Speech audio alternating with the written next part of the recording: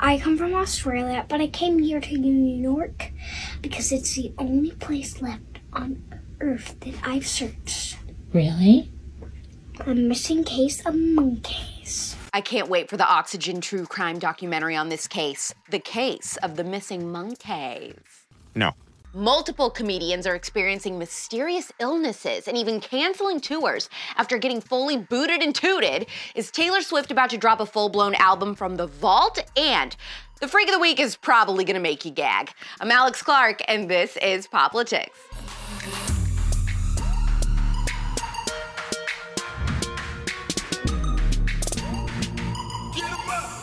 Last Saturday, I went to see comedian Heather McDonald at Tempe Improv in Arizona. I've listened to her podcast, Juicy Scoop, for years. I love her. So I'm there in the audience, totally ready, excited, and she comes out on stage for not even 5 minutes. And I'm sure you've seen it by now, but she makes a joke about being fully juiced and then bam, falls over. I want you to know, double vaxxed, booster, flu shot, and I'm gonna be honest, I have the shingle shot too. And I still get my period. What? Yes! Traveled, went to Mexico twice, did shows, meet and greets, never got COVID. Clearly, Jesus loves me the most. Seriously. So nice, so nice.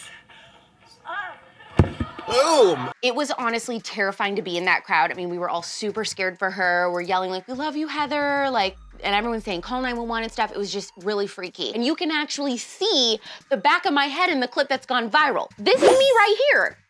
So this happens to Heather, and then Chelsea Handler cancels her tour that she's currently on, which is literally called the Vaccinated and Horny Tour, due to unspecified health reasons, and she has publicly said that she's tested negative for the woo-woo. Then we find out that comedian Bob Saget's cause of death was because he fell down and hit his head, and then went to sleep later because he didn't know he had a brain bleed. So he never woke up. My question, and a lot of other people's questions, is what caused Bob to fall over and hit his head? I want answers! Heather McDonald said she had never fainted in her life before that night on stage. Could there be a correlation between people getting fully juiced and falling over and hitting their head, or having mysterious illnesses and health issues causing them to cancel tours?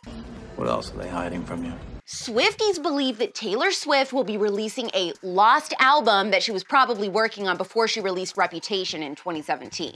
Big reputation, big reputation. Because of the Kim Ye drama and Taylor's decision to hide from the public eye during the exact time fans were expecting a new album in 2016, Swifties are pretty sure that she was planning on releasing a different album entirely before deciding to put it on hold and make a totally different album, Reputation. Due to hints in music videos like this scene in The Man where the wall features names of all her albums, fans are pretty sure this album will be called Karma. What do you think? Is this another bogus fan theory, or do you think Swifties might have nailed this one? After all Taylor thinks about is karma, karma. 5, 6, 7, 8.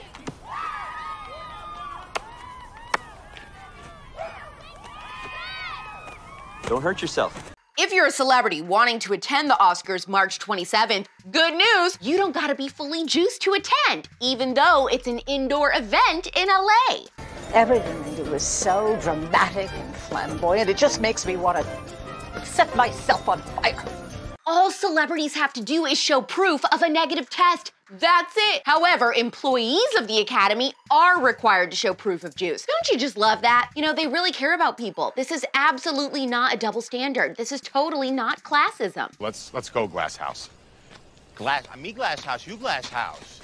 You're the Glass House. Warm up those pipes, Benjamina. We've got a Freak of the Week to expose. I said certified freak. 7 days a week. Patrick Wilson from The Watchmen says he has eaten dog poop. Is that paleo?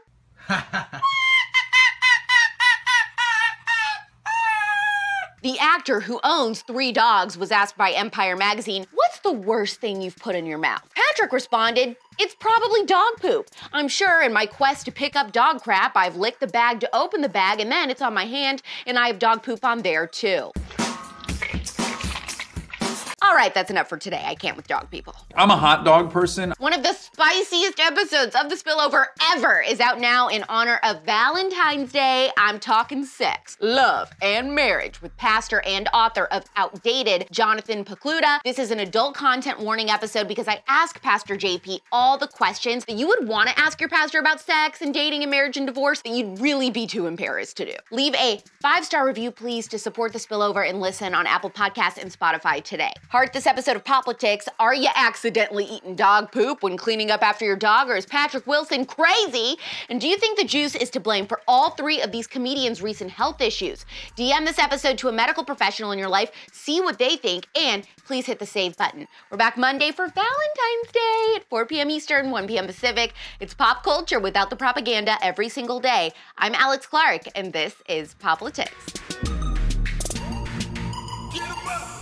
Support POPlitics, the first ever conservative pop culture daily show, by subscribing to our channel, turning on notifications, and of course, hitting the thumbs up. Also, our main home is on Instagram. Seriously, just trust me, that's where the real magic happens. Follow us there at POPlitics.